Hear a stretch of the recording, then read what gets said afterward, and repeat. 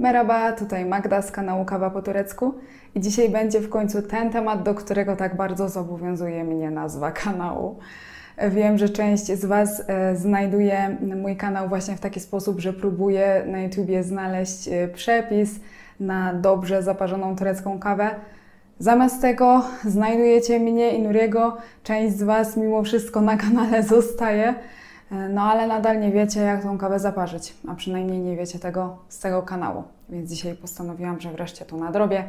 Pokażę Wam dzisiaj najbardziej popularne rodzaje tureckiej kawy, jakie możecie spotkać w tureckich kawiarniach i podam Wam kilka wskazówek, jak dobrze turecką kawę zaparzyć, żeby powstała ta piękna pianka. Więc jeżeli jesteście zainteresowani tematem, no to zapraszam. Ta podstawowa wersja tureckiej kawy, Türk kahvesi, to jest po prostu kawa arabika. Ziarna są prażone i mielone, tak to wygląda.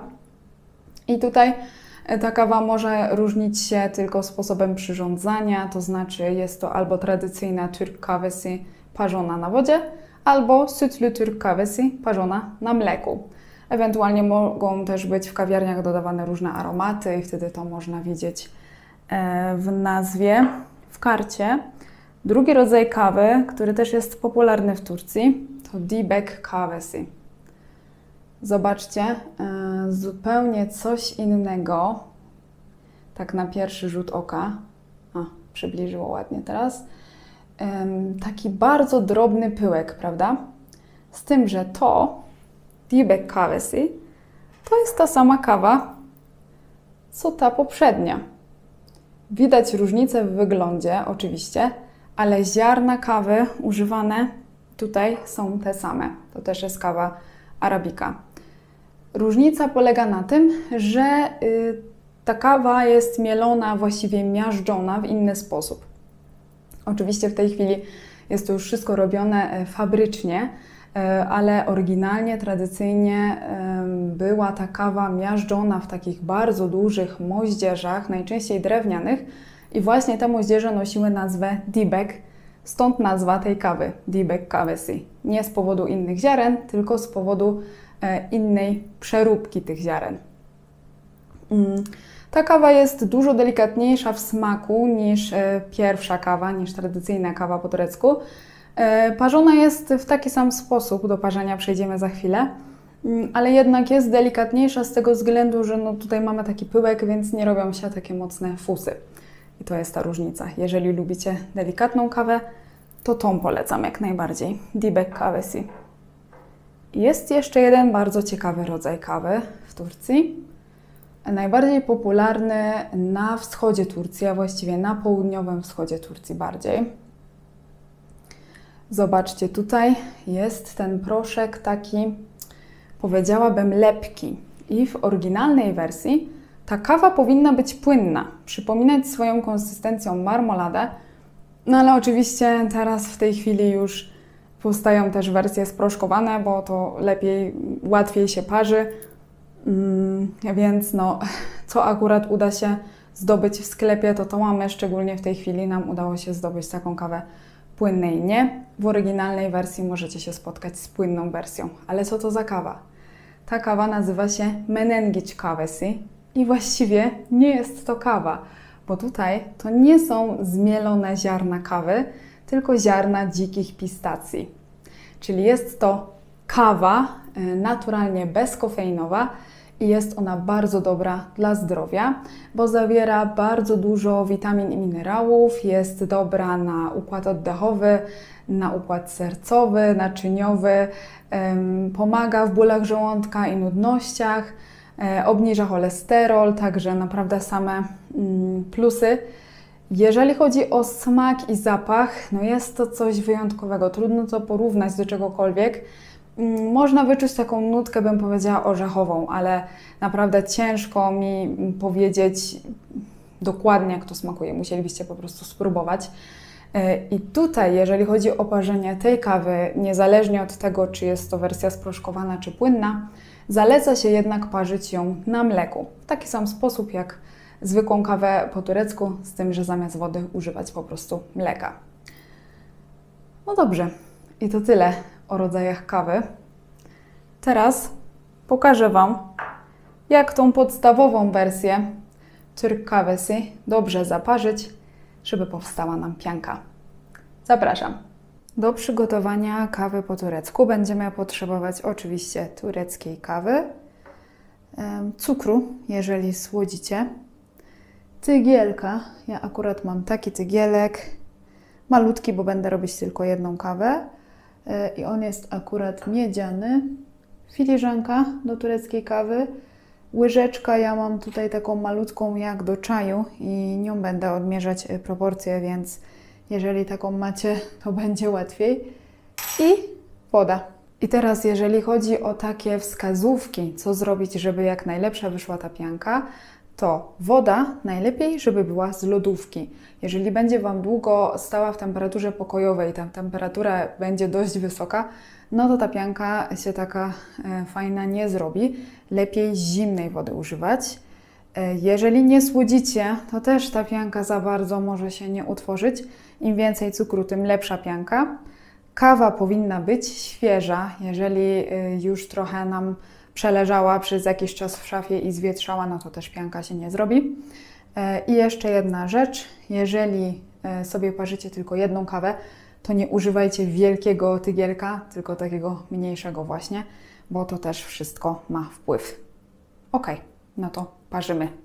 Proporcje, które ja będę dzisiaj podawać, są na jedną kawę, więc to bierzcie pod uwagę. Jeżeli chcecie zrobić więcej niż jedną kawę, no to musicie sobie tego wszystkiego odpowiednio zwiększyć.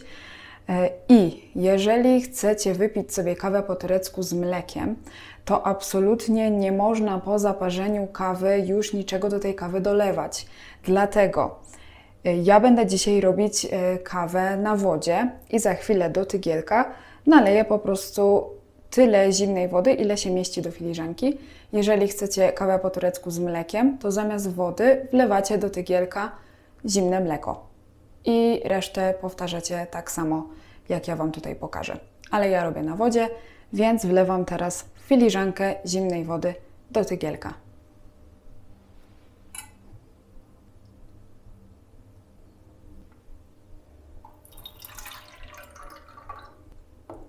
I teraz wsypujemy kawę. Na jedną filiżankę wsypujemy 2 takie małe łyżeczki do czaju, czubate kawy.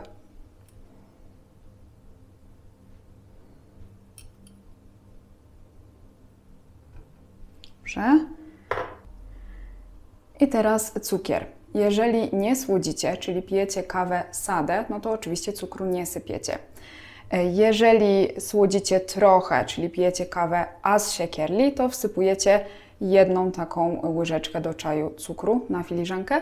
Jeżeli pijecie średnio słodką, czyli orta, to 2 takie łyżeczki. I jeżeli mocno słodką, czyli şekerli, no to 3 takie łyżeczki. Ja będę robić kawę orta, czyli wsypuję 2 łyżeczki cukru na filiżankę.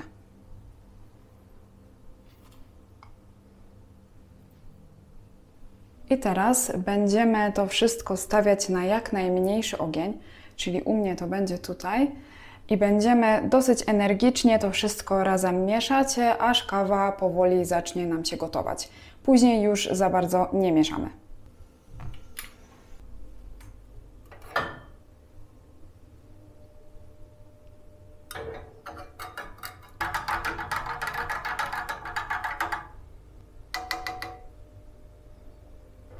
I teraz czekamy, aż pomału zacznie nam się tutaj w środku tworzyć pianka. To oczywiście troszeczkę trwa, trzeba być cierpliwym. Im dłużej kawa nam się parzy, tym będzie lepsza. Pamiętajcie o tym. To nie wyścigi. Widzicie, jak bulgocze? Pomału się będzie robić nam pianka. Czekamy, chociaż kontrolujemy, żeby nam to nie wykipiało. Oddalamy od ognia, jak kipi. Zobaczcie.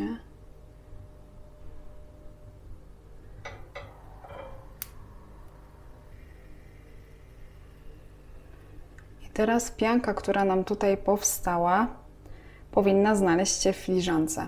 Zabieramy tą piankę, samą piankę tylko, do filiżanki.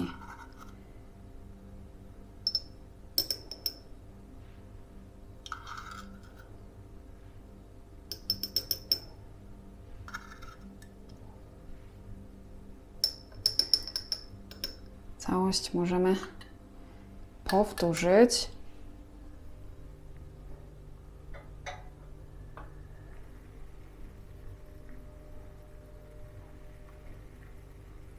Dobrze, zbierzmy jeszcze raz piankę.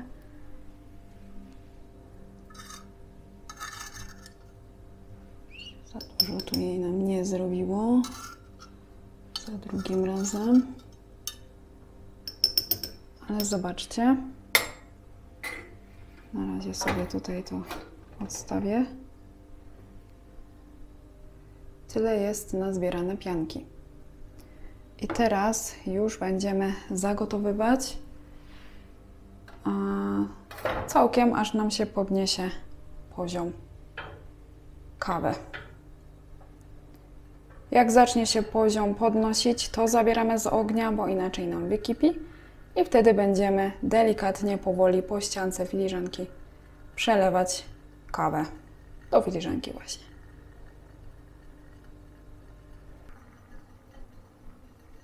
Dobrze, tyle nam wystarczy. Ściągamy z ognia i pomalutku przelewamy.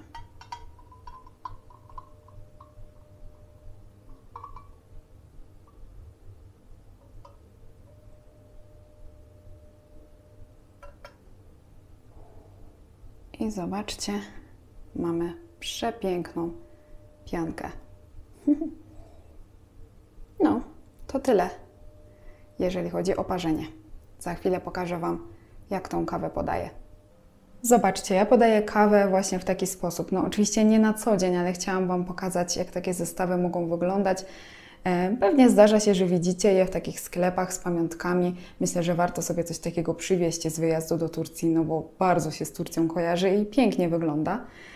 W takim zestawie mamy oczywiście tacę, miejsce na coś słodkiego i do kawy po turecku najczęściej podaje się lokum, czy też Turkish Delight, czy rahut łukum, nie wiem pod jaką nazwą to znacie. To są te tureckie galaretki z posypką najczęściej kokosową. Tutaj mamy oczywiście filiżankę z kawą, kawa jest przykryta.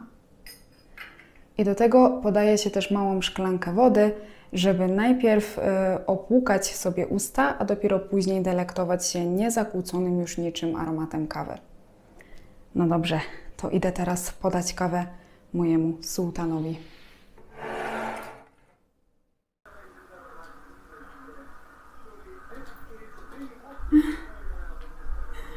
Chciałam powiedzieć kawa dla mojego sułtana, ale widzę, że sułtan to dzisiaj postanowił przyodziać swoje najzacniejsze szaty. No. Afiyet olsun, no ale teraz ja to tak po sułtańsku a ty... W dresach? No. To poczekaj. No. To ja też w takim razie. Już tak wyjściowo jesteśmy oboje. Co? Mogę już próbować? Tak. Afiyet olsun. Najpierw to.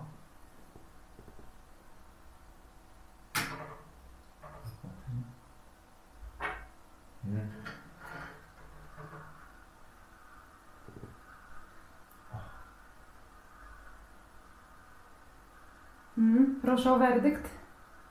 Dobra. Na salę. Jeszcze tu lokum mamy. Nie, akurat jestem nie kawowa, ale lokum będziemy.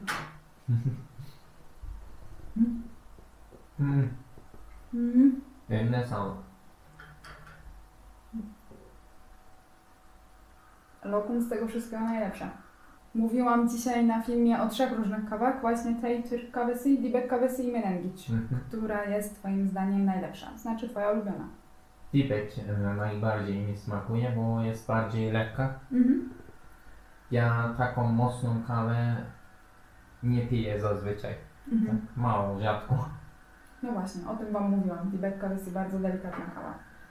No dobrze, no to dajcie mi znać w komentarzach, czy lubicie kawę po turecku, jaką tą kawę pijecie, czy na mleku, czy na wodzie, czy z cukrem, czy bez, który z tych rodzajów.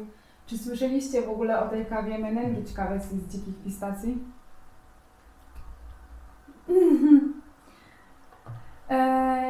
I co? No i teraz nie mogę.